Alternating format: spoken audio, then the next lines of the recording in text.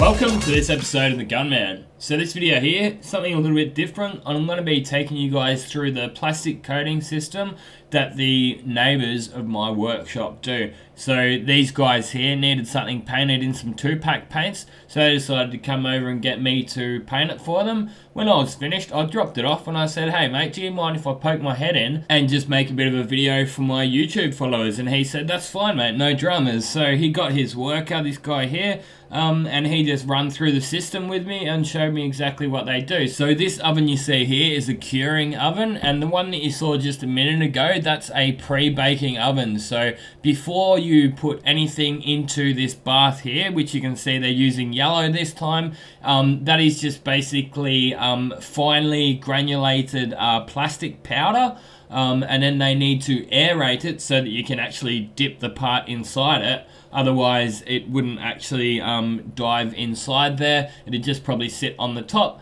So that's just at room temperature, and then it's still quite powdery, and it's got like, it looks like lumps of dust in it once it goes in there, and then it will flow out once it gets baked in that secondary oven. And I'll take you guys through that secondary baking and final curing stage while we're waiting for this first batch to pre-bake. Obviously you want to be wearing all of your personal protective equipment when doing stuff like this. I was only in there for the best part of 10 minutes without a respirator. I walked out and I was just about falling over myself. I was a little bit giddy and lightheaded. Okay, so I'll break this system down in layman's terms.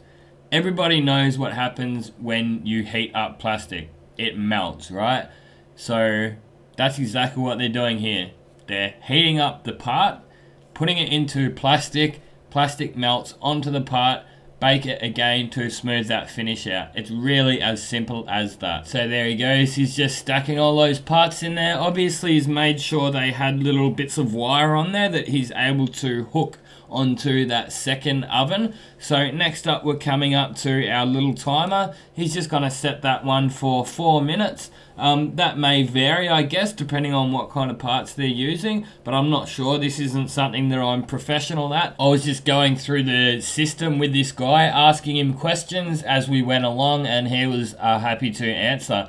So there you go, there's the 348 degrees for 4 minutes that we're baking, pre-baking them for, and then we'll go through to the previous batch that he's got baking at the moment, and we'll pull them out. If anyone feels that I've missed any pieces of information out of this video, if there's anything that you could add, be sure to ask questions or post comments in the comments section below. As always, don't forget to check me out on Instagram, Tumblr, Twitter, Vine, Facebook, all that stuff.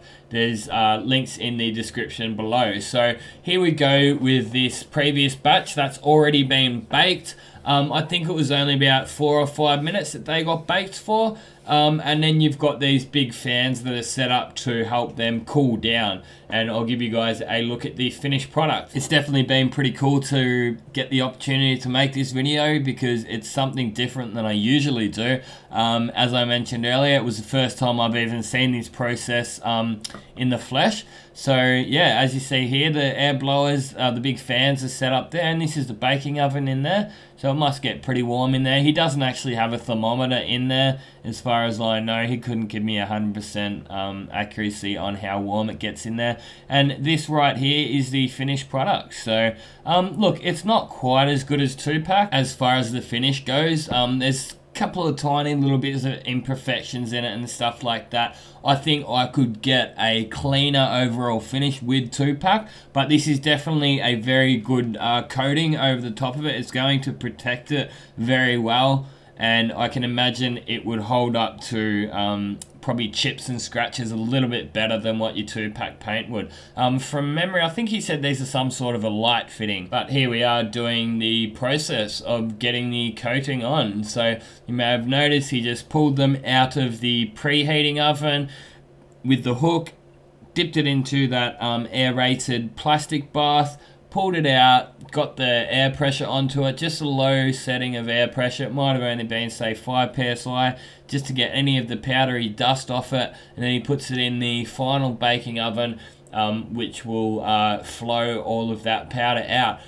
You'll get the opportunity to have a look at it before it goes into that final bake just here in a second, and it really is very powdery, very coarse. It's a pretty terrible finish if you were to just leave it like that without actually putting it into this final bake. But that just about wraps this video up anyway. I hope you guys have enjoyed watching it as much as what I've enjoyed making it, because I sure did have a bit of fun making this one. Don't forget to show your support to my channel by hitting that thumbs up button. Be sure to check out these other 2 vids I've got at the end. Otherwise, check out my channel.